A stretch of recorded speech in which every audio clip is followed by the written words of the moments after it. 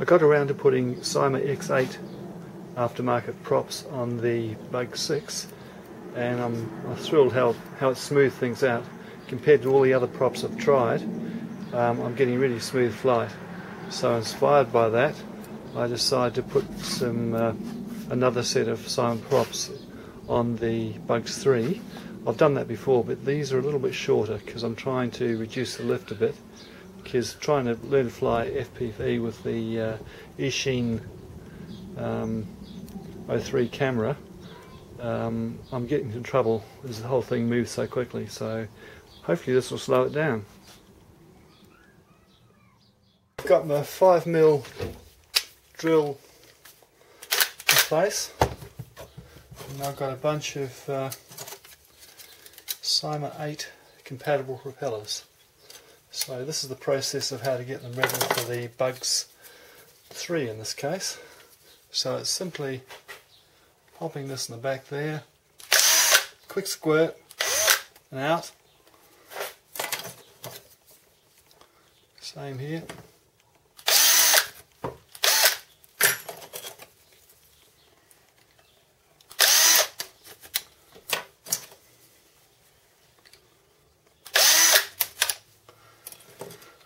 And okay, and the next thing is to file down the prominent bit on the top here. So I tend to use this file, and let's see,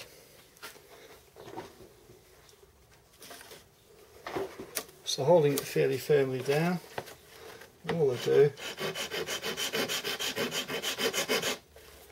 is file that down so it's flat to the top of the boss of the propeller.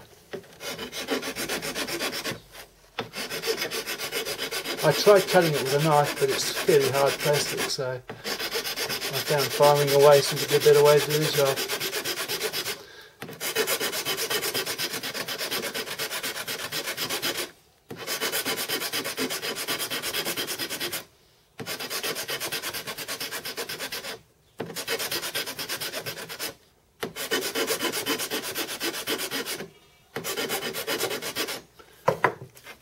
And that's about it. It's now flattened compared with that one there. And later on I'll take them aside and I'll clip them to length. In terms of balancing props, something I've been reading about, using this sophisticated apparatus here,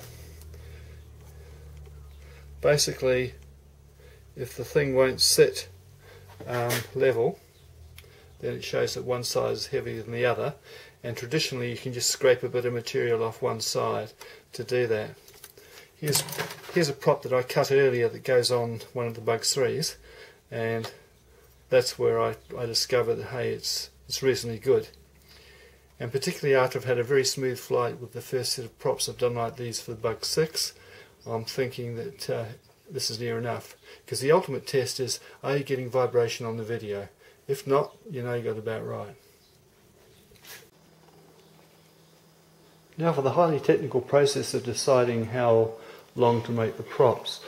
The reason I'm changing over the orange and black ones is that I'm getting too much lift, so trying to learn FPV, the thing's sort of disappearing when I take the goggles off, so I'm thinking okay, I'll go for shorter props, less lift. So what I'm doing this time is, that's an original prop, and I'm going to, and these are the props I had on it, so looking at the lengths here, I'm thinking if I have it about the length of the original props, that'll be a bit shorter than what I've got now, but not as short as what I've got in the Bug 6 over there. So as I say, highly subjective process deciding what I'm doing here.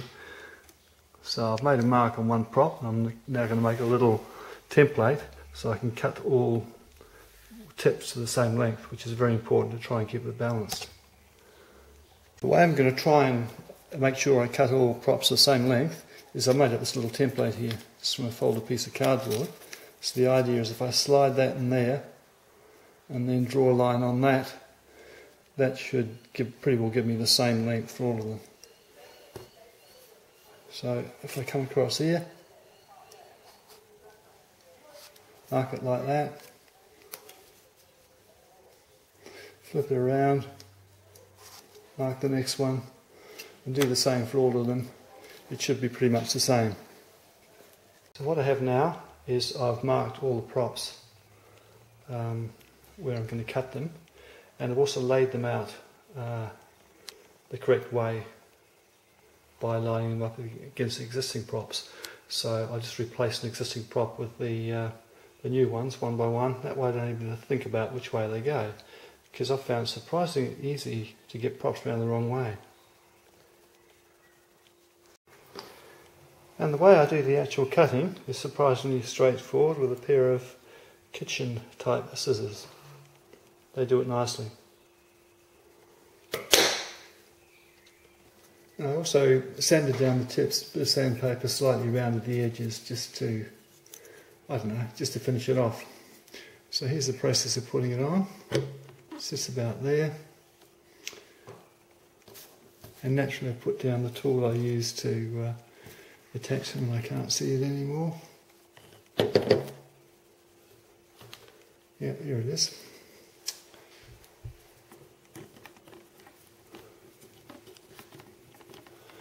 So the red ones are tighten clockwise, the black propeller caps tighten anti-clockwise.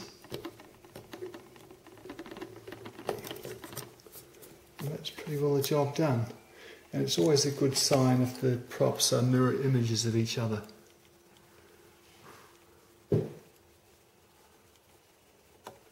Which in this case they are.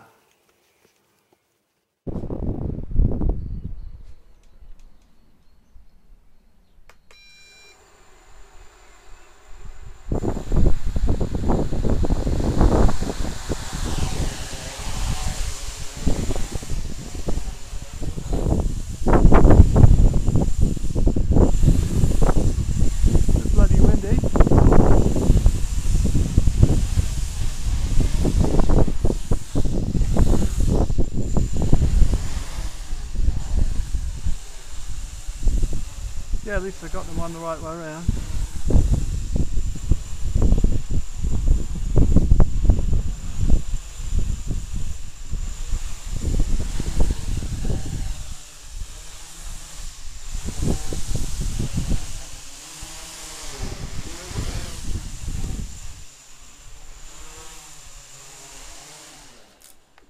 Okay.